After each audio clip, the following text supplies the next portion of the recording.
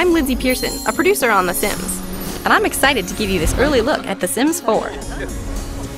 You'll get to meet our new Sims, see our creative tools in action, and get a glimpse of what life is like for my Sims. This is the new Create a Sim. It's where my Sims begin to come to life. Create a Sim is fun, intuitive, and more powerful than ever. I click directly on my Sim to make changes. I'm not using sliders. I just push and pull. This new feature makes it easier than ever before to create the Sims that so far have only lived in my imagination. I want to show you just how detailed you can get. I click directly on the Sim's face to refine their looks. It's like playing with clay. I can shape a nose, fine-tune her mouth, tweak the eyes.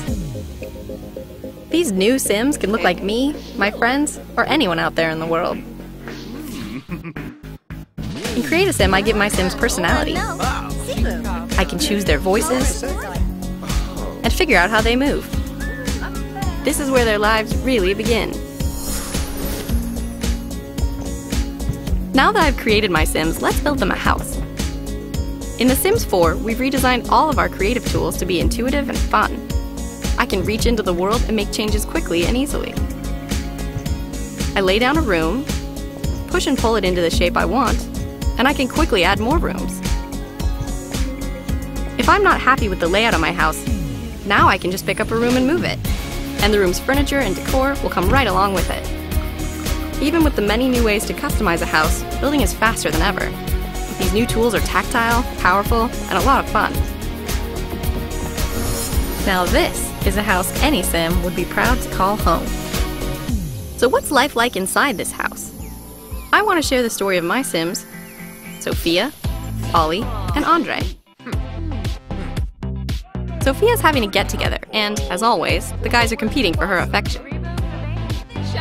At the moment, things are going quite well for Ollie. Check out that grin. I've got Ollie feeling confident. Over here, I can see his emotional state. For the first time ever, we've designed our Sims with emotions. These emotions allow you to drive how these new Sims move, feel, and experience life. Emotions give you more choices. You can create deeper, richer stories with more possibilities. Let me show you how. Andre, he is bored. I'm gonna mix things up. I'm gonna make Andre step on Ollie's game. And with this sad song, I've made Andre drive Ollie into a state of depression. He just can't hold those tears back. I'm gonna get him out of here before he embarrasses himself. Andre's tour de force performance has given him the perfect chance to hit the right note with Sophia. Poor Ollie. I may have pushed him too far. Over time, his deep depression will fade. He'll feel better, but still be a bit sad. Emotional states will give me all sorts of different choices. I want to cheer Ollie up, and I've got a plan. I think a little voodoo magic can stop Andre in his tracks. By using the voodoo doll, I've made Andre quite the furious Sim. And Sophia, she's losing interest fast. Luckily, I've built a home gym, and a punching bag is the perfect place for a Sim to blow off some steam. Andre's still furious, but after a few rounds with the punching bag, I've gotten Andre to lighten up a bit. While he's still angry, his emotional state is less intense. But Andre still needs to chill out if I have any hopes of getting him together with Sophia. These different levels of emotional states give me brand new ways to play with my Sims. Now that I have Andre cooling down, let's check back in with Ollie. Ollie's feeling flirty, and Sophia's enjoying his company. These two must have been viewing this risque painting. The decor I've chosen has an effect on my Sims' emotional states. With things heating up, I'll get this budding couple feeling passionate. And Ollie's got one big question for Sophia. Would you like to see my rocket? Well, that was forward, but Sophia sure looks into it.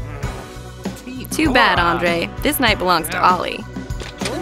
From violin solos to voodoo dolls, the choices I've made and the emotions I've taken my Sims through really changed how this night played out.